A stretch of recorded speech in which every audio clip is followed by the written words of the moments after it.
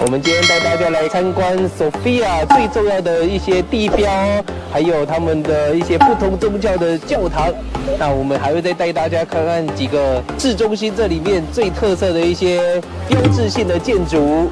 那在我身后方的这个，就是他们最重要的一个中央矿泉澡堂。我一开始在 Google Map 的时候看到这个，我原本以为它只是一个喷水池而已，就是前面这个。我以为只是一个喷泉而已，但是没想到它竟然在20世纪初刚营运的时候，它是一间公共澡堂，可以在这边泡澡、洗澡的，就像古罗马浴场的那种感觉。但是它在1986年，也就是我生日的那一年，它就已经结束了。现在是作为博物馆给大家参观，大家看一下这边中央浴池是不是跟我们上次去的比拉大教堂很像啊？都是这样。像斑马的图案的，是不是很漂亮呢？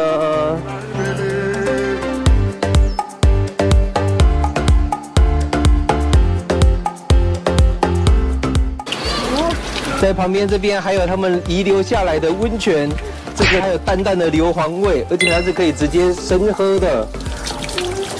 这个有点像在煮鸡蛋的那种温泉一样。喝下去真的是有那个硫磺的味道。以前就是他们就是用这个在泡澡的。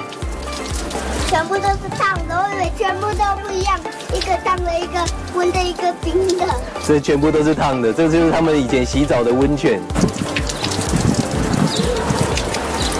有没有？你有感觉不同味道吗？有一个泡温泉的味道。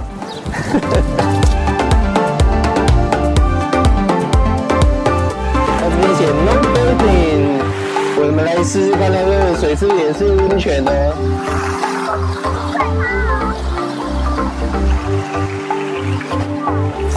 这边是冰的，我原本以为这边是温泉。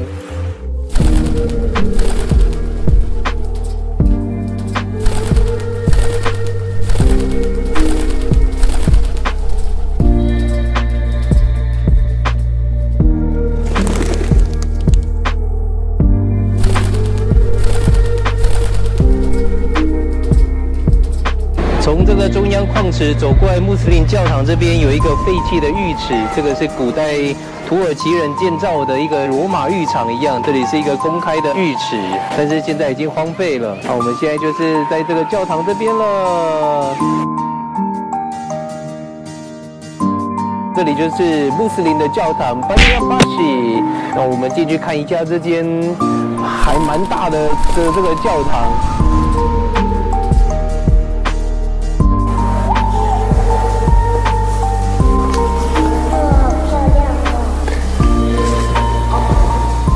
这间教堂是比较简约朴素的，跟我之前在马来西亚参观的一些穆斯林的教堂比较不太一样，而且他们的教堂都是非常的干净，进来都是要脱鞋子的。好漂亮！这是他们的文字，看不懂的。这是可兰经。在这个穆斯林的教堂里面都有附设洗手间，在里面也可以洗澡啊，因为他们的传统是非常的重视在祷告之前要先净身洗澡的，所以都会有这个附设淋浴的地方。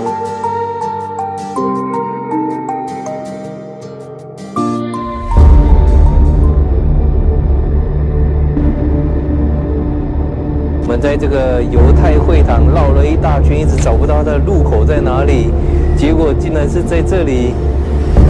你要按一下电铃，然后跟他们讲才能从这边进去。进去的时候会通过重重的安检，才可以进到里面。非常神秘的一个宗教啊！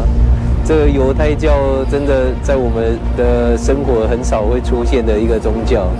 我们现在在索菲亚的犹太会堂，这边是一间犹太教的教堂，也是东南欧最大的一间犹太教的教堂。那在保加利亚这边有2间，一间是在博夫蒂夫，一间就在索菲亚了。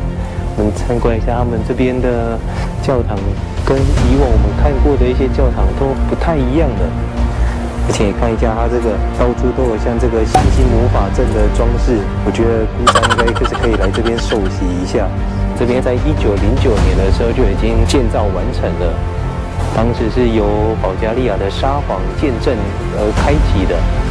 你看它这个6个圈圈，每个圈圈都是星星魔法阵的。这是犹太教的，他们都会戴这个小帽子，这样怎么可能戴得住啊？还是男生是这个蓝色，真的戴不住啊，怎么戴？这样戴啊。它这边是可以容纳1300个信徒的，但是现在祷告时间大概都只有50-60个人会前往而已，因为多数的保加利亚的犹太教民族他们都已经移民到以色列去了。我们今天来到了俄罗斯的教堂，它也是东正教的教堂，但是它跟一般的东正教教堂不一样，它是保有俄罗斯的元素，有这个小小的圆顶，像一个小洋葱一样。据说它是非常灵验哦，很多不管是信徒或者不是信徒的，都会来这边祈祷，保佑自己的愿望可以达成。我们也来这里许个愿吧。来写一个。I love you, Jesus. Don't mind Sunny. OK。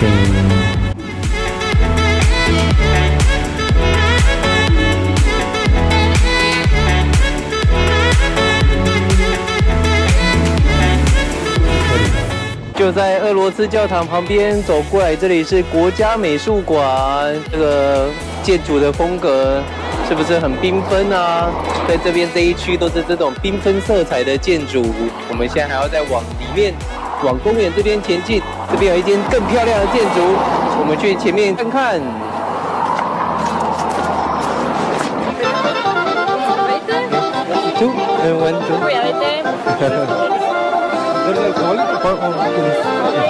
Thank you. Thank you. 这边有免费的这个水蜜桃酒，来，我们干杯。这个女生会喜欢喝的酒。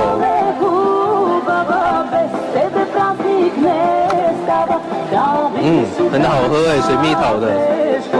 从国家美术馆往前面的这个公园走进来，就可以看到这个伊万瓦佐夫的国家戏院了，非常的漂亮的这个国家戏院，这是在保加利亚最有权威、最古老的一家戏院，它已经100多年了，1904年就到现在咯，而且刚好正对着这个城市的公园，大家欣赏一下。前面这边有一大个的喷水池，很漂亮。